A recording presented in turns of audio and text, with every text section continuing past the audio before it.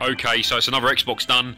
I finished installing all the ROMs on it, all the LEDs, upgraded the hard drive, refurbished it, changed the thermal paste. It's all good to go.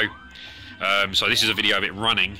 The only thing is, I didn't have any purple LEDs to put in the front, so what I've done is got the red LEDs, which are built into it.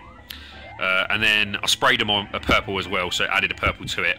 And then the front's got 2 layers of purple, so the purple for the actual main console and purple for the bit that goes on the outside. So it kind of looks purple. I keep saying purple, so a lot of times I've said that.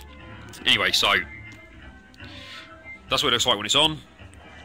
12 LEDs on the top, 12 each side, 6 each side here, and it looks pretty smart. You have to excuse the mess everywhere. There's coin ops running in 720p, runs really well, and now I'm going to switch to the PC and show it in hands with the lights off. What's up YouTube, Kevin Woolford 123. So as you saw the video before, that's the console with the lights on. I thought I'd do a little show of it with the lights on before I show it with the lights off so you can see it a bit better. The dog is joining me today on the chair. He's a bit wet because he's been in the garden, so he's up my leg and getting soaked. There's shit everywhere in the house. The missus going mental last night, painting it up and adding the LEDs, soldering in the kitchen with hot glue in there, and I've got screwdrivers and PCs everywhere. Yeah, she's not too happy, but yeah, I'm going to tidy it up after this video. I promise. Well, yeah, maybe if I remember. So the only thing left to do with the console is to put the rubber feet back on the bottom, and it's good to go. Just going to glue those on. So what it was I've done a red Xbox crystal for Ian Jury. I'll leave a link below to his channel, and you can see it on his channel. He hasn't actually done a full video on it yet, showing it off or anything like that, but maybe he will one day, maybe he won't. You know, I'm not pressurising him, you don't need to. But you can see it in some of his videos. I'll try and remember which ones it is and link them, but I might get it wrong. But this one is a PC. This one is an Xbox original for Danny Kavanagh, and he wanted it in purple. I suggested purple because it was one of the colours that I haven't done, and it's quite a unique colour, something different. And I don't think there's any purple Xbox crystals out on the internet at all. I don't think there's any that has been made. So as far as I know, it's been a one-off custom job.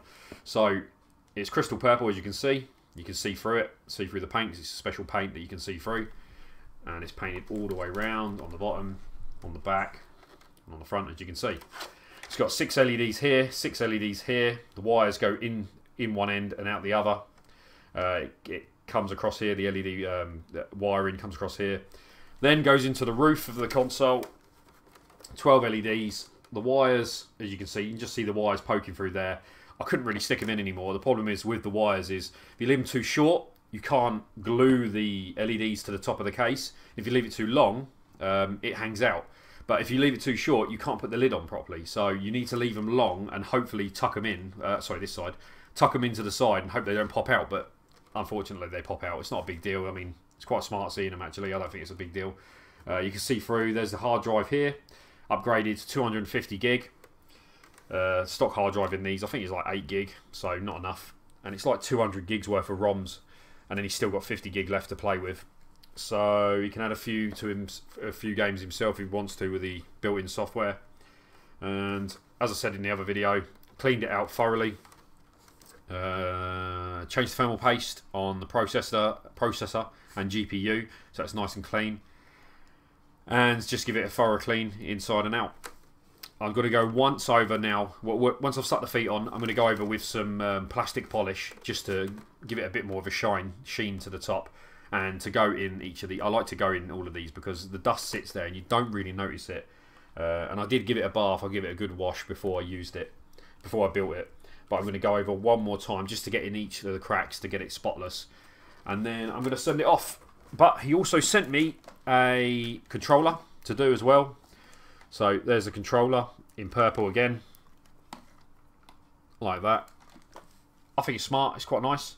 The controllers are the worst bit. When you paint the controls, because they're so curved, and there's curves all inside, and none of it's flat at all. With the Xbox, it's just like, you know, straight spraying on like that. With this, this paint is odd. It's not like with spray paint, it sprays and stays. If you spray it too thick, it will run. With this, it sprays. It's kind of like grease.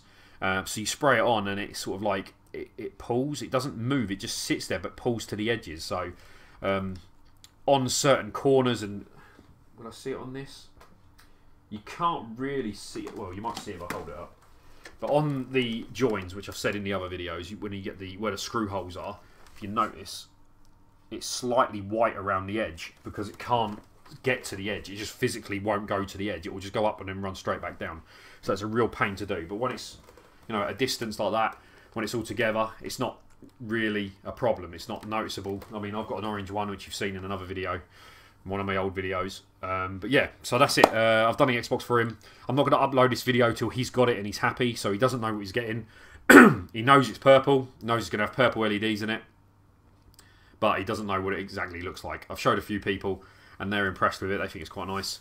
So hopefully when he's got it and he's happy, I don't know if he'll make a video. Hopefully he'll make one because I want to see some more videos from him. But yeah, hopefully he'll get a console and he'll be happy with it, and then I can upload this video just to show another one off that I've done.